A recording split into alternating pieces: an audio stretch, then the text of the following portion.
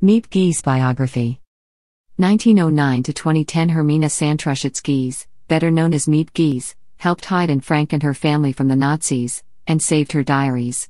Who was Miep Gies?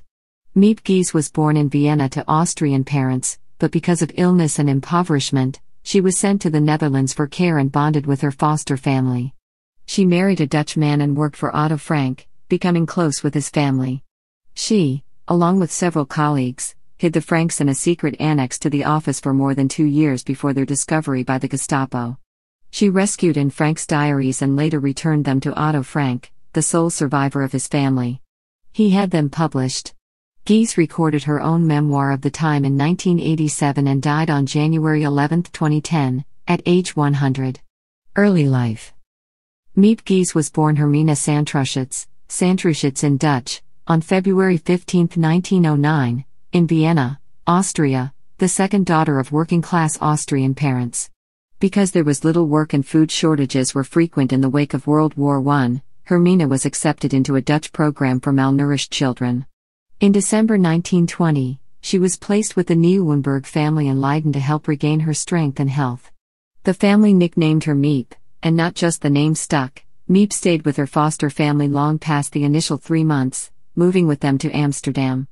She did go back to see her family in Vienna when she was 16, but trepidation about having to stay there prevented her from fully enjoying the visit. She was much relieved when her parents told her they understood and accepted her love for her adopted country and family. Working life.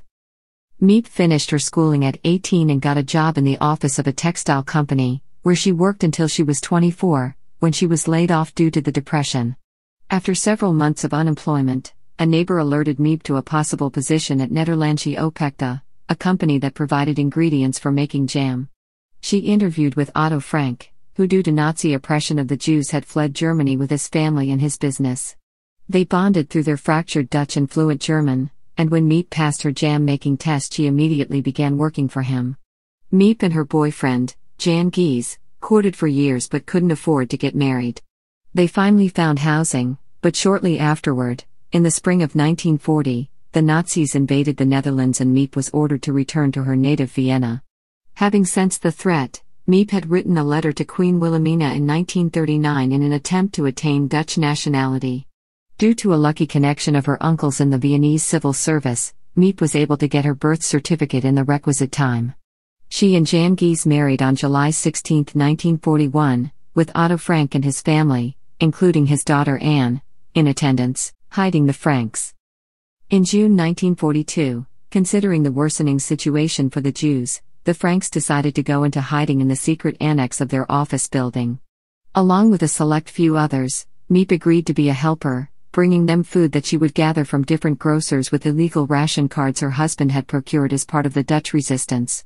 Miep and her colleagues also kept the business afloat, providing income and making the building a low-profile hub of activity. At their suggestion, Miep and Jan even spent a night with the 8 people in hiding upstairs, where she recalled, "The fright was so thick I could feel it pressing down on me." She and her co-workers were able to keep the family hidden for over 2 years, but eventually they were betrayed. The annex was raided by the Nazis on August 4, 1944, and the occupants were sent to concentration camps. Miep found Anne Frank's diaries and put them away for the family's return.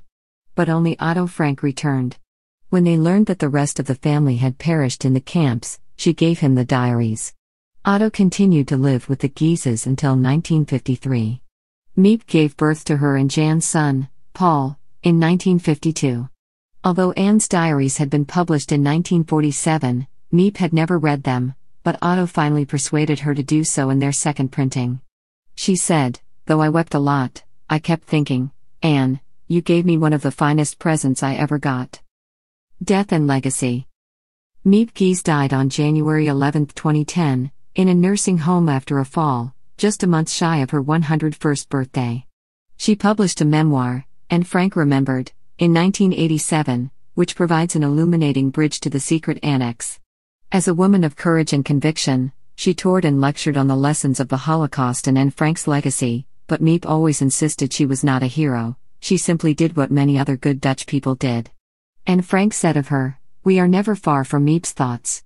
And indeed, Miep and her husband reserved August 4th as a special day of memory. Miep received many awards late in life, including the Order of Merit of the Federal Republic of Germany, the Yad Vashem Medal and the Wallenberg Medal.